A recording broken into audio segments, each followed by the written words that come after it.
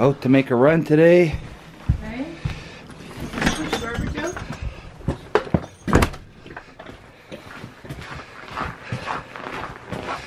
Got a couple inches of fresh snow again last night. Seems to be the pattern the last few days. Fire up the machine.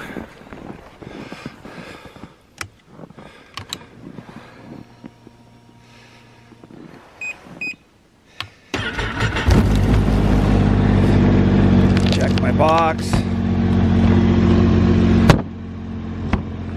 Make sure everything's good to go. Got to grab my ice pick today, hook up the sleigh, and off we go. So another journey out on the trap line today. Check some sets, put some more wolf snares out. It's kind of a nice day today. Not too cold, but cold enough the snow won't stick to you. So on we go. So I'm out today checking beaver traps. Got 2 beaver in the sleigh so far. Big house here, I got 2 channel sets on it. It's a little bit windy, so hopefully my volume's not all screwed up. But anyways, it's February the 8th today. This is a really bad pond for beaver because there's nothing for them to eat, and they're actually cutting down pine trees. They've gnarled on a whole bunch of them, so it's a place that you want to take the beaver right out and let the area come back a little bit with deciduous trees. Conifers are no good for beaver. Anyways, we'll see how we make out here. I'll probably take a picture at the end of the run here and show you what I caught today, but I'm hoping for at least one more beaver out of this place. I took a blanket out of here already. It's a big house, but you never know exactly what's in them. So this pond I've trapped off and on for the last 15 years here. I'm 3 beaver for the day. This is my last house. I got 2 sets here and I'm pulling out. So we'll see. I guess I'll do a little picture. My sleigh's getting pretty loaded up here between beavers and traps and stands. I like to use these metal stands. They save so much work when you're setting. So I got 2 sets here.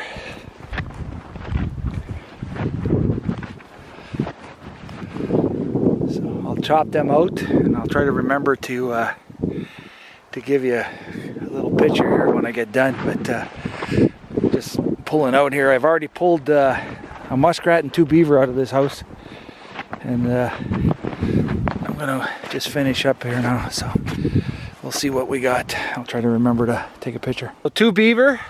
That's 4 beaver out of this house, and I'm pulling out. That's good enough by my standards. I got 1 blanket and 3 2-year-olds. So there's probably still another 2-year-old and a blanket in here, but that's enough for now. But that'll knock them back a little bit, and it's another pond that's got really shitty feed around it. After a while, all the ponds get ringed with evergreen, and there's no good food for the beaver, so that's why it's good to chop them down there and give the bush a chance to come back. But so that's 5 beaver for today. I'm pretty happy with that. So there's today's catch. 5 beaver and 2 marten. And I use metal stands all the time with the Savage Oak traps. In my opinion, my humble opinion, the best beaver trap out there. What I like about it, it has the size. But whatever you catch a beaver in is a good trap, I guess. But so I got 4 2-year-olds and one big guy, 1 extra large. So another day in the jungle. So we're out here today in the wind. It's a little bit colder, and houses like this are really hard to find because when you get a fresh snowfall, unless you know they're here, you'd never know it. But this is a really good house. You can see because we set the channels there pretty deep, but lots of sticks coming out. And we're just fixing to put a snare pole in. But we set actually 2 different sets of channels here. But they're very defined if you know what you're looking for. I trapped this house probably 10 or 12 years ago. And I don't think we've taken any beaver off this lake since. It's not a very good spot for feed. If you look around the lake, it's all spruce, tamarack, some white pine, but very few trees. Like the beavers like to eat the trees with the leaves on them. They don't like to eat spruce trees, the stuff with conifers with needles. So just interesting to see, but trying to set it up so that we can pull a few beaver out of here. This is towards the end of January. Conditions are good, except like I said, unless you knew this house was here, you'd have a very hard time to find this house. Well, we know, so we're here. So my recoil is frozen on my saw. So I'm doing a little bit of a bush fix here. I'm putting it under the exhaust of the screw for a few minutes to thaw out, and then I'll be able to get her going. So I'm gonna get a better bag to put over my saw, but for today I gotta get it thawed out because the recoil won't work. So it takes about 10 minutes and it should be good to go.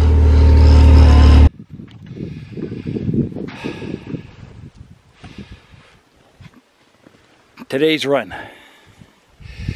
I'm out today. It's February the 5th, and I just chopped up a beaver on my trail, and the reason I did that is because the wolves come through here, and I set up a wolf bait with that deer that we salvaged. So on purpose I just cut it all up right here, and I left it kind of like as an attractant for the ravens and that to start squawking, and that'll help draw the wolves in quick to my bait.